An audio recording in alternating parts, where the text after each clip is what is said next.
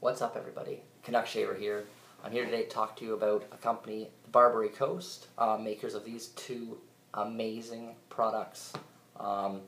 First, the Havana Aftershave Balm, and secondly, the Barberry Coast BaY Aftershave number 28. Both absolutely top-notch. Everything about them, from the packaging to the quality of the product inside the bottles, everything about Barberry Coast is top-notch in my opinion. Love this stuff. I've been using this stuff, I think, for over a year now. Both of them are my top balm, top aftershave, right up there in my top 3 to 5 easily. Amazing stuff. First one I want to talk about is we'll talk about the Havana Aftershave Balm. Havana, when you think of Havana, you think of Cuban cigars, and that's pretty much what you get with this. It is a beautiful tobacco scent.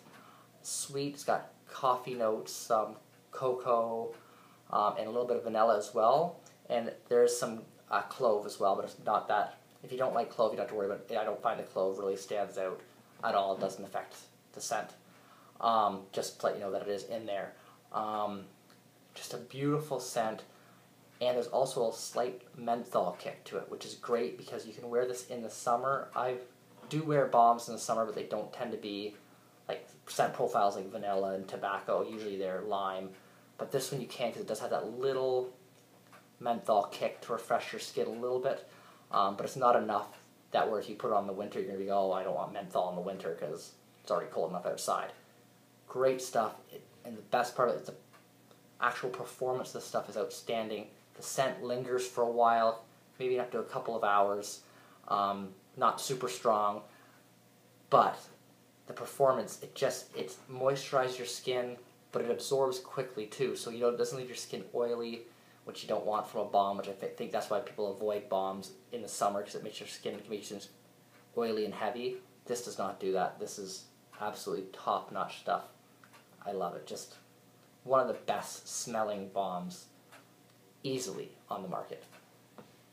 And I'm a balm guy, so I've tried quite a few, and this one is right up there. Pairs awesome with any vanilla soaps, any tobacco soaps. It actually pairs well with spice balm, EDT, any of those tobacco vanille, anything like that. It's going to go well with it because it's not strong enough. It's going to overpower it. It'll just add to it. Gorgeous stuff. Next up, I'm going to talk about Barberry Coast BaY Aftershave. This is the BaY that got me into BaY rums. I tried a BaY early on in my wet shaving, and I didn't really like it. Wasn't a big fan.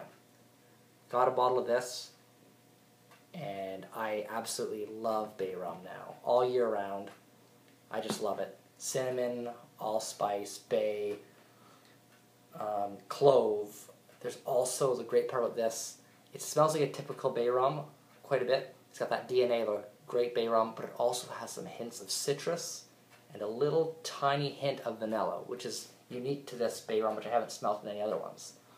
And it works so well. I actually just put some of this stuff on this morning, splashed a little bit more on it this afternoon, because it just smells fantastic. It smells classy, rugged and masculine.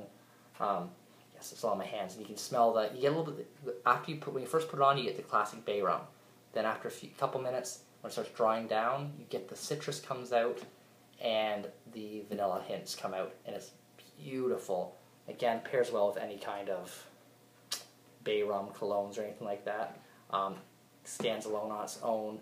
Again, you get a couple hours of performance out of it, what you get from a typical aftershave. Just fantastic products, guys. Can't say enough about them.